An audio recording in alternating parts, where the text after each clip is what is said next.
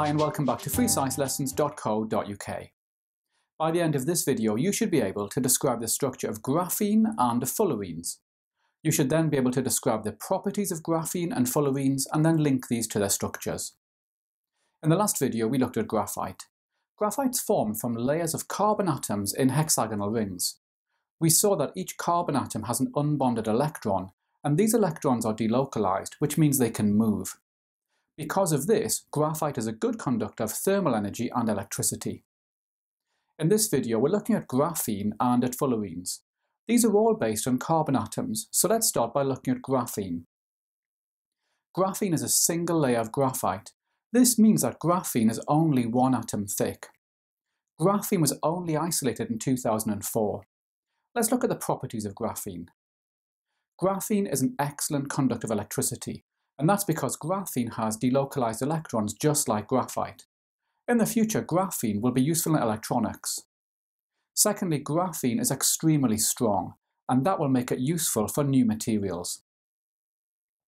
Okay, let's look now at fullerenes.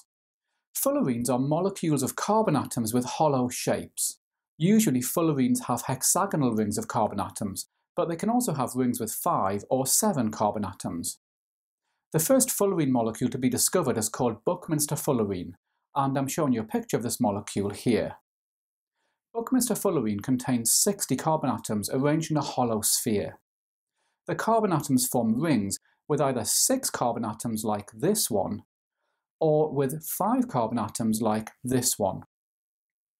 Fullerenes such as this have a number of uses. They can be used to deliver pharmaceuticals into the body. They can be used as lubricants, for example in machines, to stop moving parts from grinding together. And finally, they can be used as catalysts to speed up chemical reactions. Now, one really interesting group of fullerenes are called carbon nanotubes. These are fullerenes shaped into long cylinders, and I'm showing you that here. Again, you can see that we've got rings formed from 6 carbon atoms. Carbon nanotubes have got several very useful properties. Firstly, they've got very high tensile strength. This means they can be stretched without breaking. Carbon nanotubes are also excellent conductors of both heat and electricity. Carbon nanotubes are going to have lots of uses in the future, but at the moment research is still in the early stages. However, one use of carbon nanotubes is to reinforce materials, for example in high-end tennis rackets. You'll find plenty of questions on graphene and fullerenes in my revision workbook, which you can get by clicking on the link above.